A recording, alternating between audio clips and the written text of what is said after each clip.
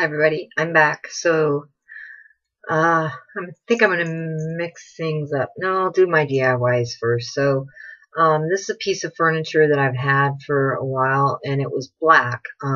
It's kind of an expensive piece. It's is it a Broyhill? Yes, it is made by Broyhill, and it was all black. And I'm gonna go kind of the white Shabby Chic. Mix it up. I know that every good designer throws black in a room somewhere. I'm going to do that. Maybe just not so much. So let me just show you what I've been working on, and it's not done. I'm probably going to replace the knob, so let me move. I probably should have moved my computer before I did this, but I didn't. So anyway, if we can get this on here. Tilt it down there. So it is a cabinet. It's actually a nightstand. And what I'm going to do is see if I can get a better shot of it. I'll have to back it up. There you go. I have to go back further. So there it is. Let me pull my computer over some. So it's really, really cute. So what I'm going to do is I'm going to really take this sandpaper, the grit isn't gritty enough. So it was black, and I'm going to take it and just scratch the crap out of it and take a chain and beat it up and make it really look distressed. And down below it has storage. You can see there. I just put the old handles back on. I think I'm going to change, or old, yeah, that's what drawer pulls or whatever. So yeah, it's got little black legs on it. I have to unscrew those and paint those. I think I'm just going to dip them or probably spray paint them instead of using a brush. Let me turn this back around. And then, yeah, so that's, my husband said, why don't we just show them everything? I said, no, I need to leave something for the imagination. But anyway, so yeah, this is the cabinet. It's taken me a long time to paint this. It's been a nightmare, really long, like several coats. They say it's easier to paint over black with white. You would think it wouldn't be, but it is. It's easier to paint white over black than black over white, because white just sticks through. So this sandpaper is 400 grit, and it's I guess the bigger the number, the smaller the grit, so you need a lower number. It's not gritty enough to sand. I want the edges to show through black, and I'm going to beat it up. And so yeah, it was in perfect condition black. And so yeah, to give it that shabby chic look, I was going to use like a milk paint, and I decided just to use a regular flat paint, and then I'm going to get a glass top for it, a mirrored top, I think. So there's that. And then this is the other DIY that I've been working on, and I don't think I've ever viewed this. This is a candelier. I don't know if you guys have ever seen one of these. This is from Village Candle, and it came in brown originally, and you can see where I've been scuffing it up. I'm going to hang it above a chair. It's really cute. So you can see where I'm not done with it. I started painting it white, and then I was like, why did I even bother? Why did I start that? Because it's a nightmare. These come off, which makes it easier to paint, but you can see where I've scuffed it up, and it's not electrical. So when you hang it up, I still have to paint the chain and everything. So I'm just going to take the chain off, take it outside, and spray it, because if I sprayed it inside, it would be a nightmare. The overspray would just be a disaster. And as you can see, the candle cups, I just have a basic candle. I don't have any red ones or anything, or teal yet, but they just sit in there, and these do not come off. So I'm going to have to tape all the glass off. The glass doesn't come out. The handles come off. So yeah, this is the other DIY that I've been working on. So I will show you this when it's completely finished. It's just about done.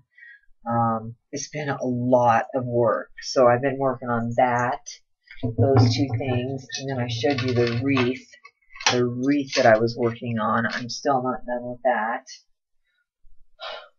this has been a nightmare. I've got to go pick up more burlap and then decide what's going to go at the bottom. So I kind of have an idea. But anyway, those are the two DIYs. I was going to bring in some cushions off some of the furniture, and then I thought, I think I'm just going to wait. I've got to wait until I set up the living room. So there's that. And then, yeah, like I said, I went into Ulta yesterday. Excuse me, my eyelash is bothering me. And I was expecting to see a bunch of Valentine's packages and, you know, different makeup sets and stuff, and they only had like one.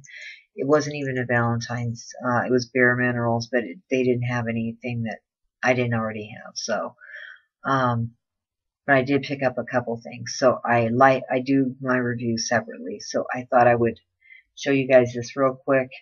I was trying to shorten my videos a little bit so they're not so long, and I will be right back. Yeah, so 1, 2, there's 3 right there. So I will have these done by tomorrow, and I will show you the finished product. I think I'm going to change the handles out to something more colorful. So see, this little piece of wood needs some monkey glue. For some reason it got bumped. I'm not going to nail it. I'm just going to use glue. But I like it a lot better white. I just think it looks really cute. I think I'll put it next to the new couch. So anyway, and then I thought the chandelier hanging in a corner or something would look really cute. But anyway, I was going to paint the fireplace. I don't know if I'm going to even go there. So yeah, I will be right back again with another video. So we're at 6 minutes. So, and I will show you that the couple products that I picked up at Ulta and a couple other Valentine's products, and that's pretty much it for the night. And I'm waiting for shipping, and I'm going to hit the malls tomorrow, and I have tons of gift cards I need to use, so I'm not sure what I will hit, but I'm out searching for Valentine's Day. That's one of my second favorite holidays, or third. So yeah, that's about it. And if you guys want to see my Lush collection, there is another idea I came up with. I showed you guys these candles that I bought. Now, I don't think Lush. I don't think Bath and Body Works puts out any Valentine's Day candles. I don't. But I think this mint chocolate, if you guys happen to have a hold of it, this would make an awesome gift for Valentine's Day. Just the colors, and I'm saving this. Because it matches the couch, the chair, and so usually what I do is peel the label off. Although I think this label's really cute because it's got my colors in it. But this just, smells fabulous. I don't even want to use it. So my husband said, why don't we just take the lid off and see, just not light it. But this is like the best candle I think I've ever bought from there. You can see how the wicks are completely centered perfectly. I'm really obsessive when it comes to, she's like, what are you looking at? I'm like, looking at the wicks to see if they're placed right. Because if one gets over to the edge too far, it will crack. And it's done that to me before. But yeah, this is an awesome. It'd be great for a Valentine's Day basket. So I'm planning on doing something like that to give you guys some ideas. And I'm going to hit Bath and Body Works back up for Valentine's Day stuff. So I was going to do a quick outfit of the day. I will do that on my next upload. So let me get this one uploaded. We're at 9 minutes. And then, yeah, so that's that cabinet I've had sitting in our kitchen for weeks with a drop cloth under it. And I'm like, I have got to get this finished. So I've been using a roller, a brush. It's been a nightmare. And then I went to grit it up with the sandpaper, and I lost my other really gritty one. So I need to get a newer one tomorrow because this one is just not gritty enough. It's not taking off enough paint.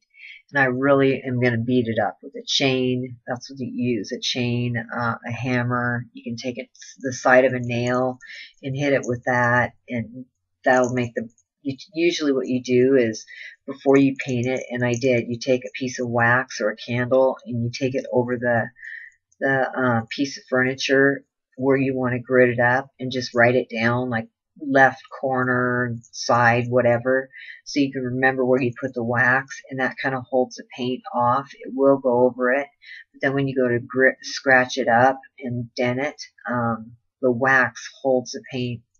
It makes it easier to remove the paint. So when you go to beat it up, you know where the wax is. You can say like the middle, just you got to make notes to yourself where you put the wax. So I did, and when I go to grit it up, it's going to be beautiful, I think. And I'm going to replace these knobs. Sorry about that. Every time I pull that out. I'm not really into stainless steel, so I know Target has a big section of, see, here's the knob here, and I'm not really, that doesn't really look shabby chic.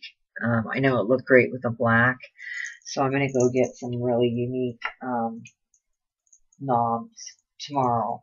So yeah, they have a big section of, I don't know why I'm calling them knobs, kitchen cabinet pulls or whatever, so, and find some ceramic ones. I don't know what, I put some other ones on another piece of furniture. I think they're in the bedroom, which Anthony is sleeping, so he probably wouldn't appreciate that. You're not in here either.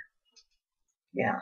So I did this table over here. I can't show you right now. It's kind of got a mess on it. So I'm working on getting this bed out of here. My next office is not going to have a bed in it. There's no reason to have a bed in my blogging room. So anyway, I will be right back. Let me upload this, and then we will be done for the night. Hopefully tomorrow I will have good news that my packages have come. So anyway, see you in a minute. Love you all, and subscribe. We're at 350, so let's keep going. Love you all. Bye.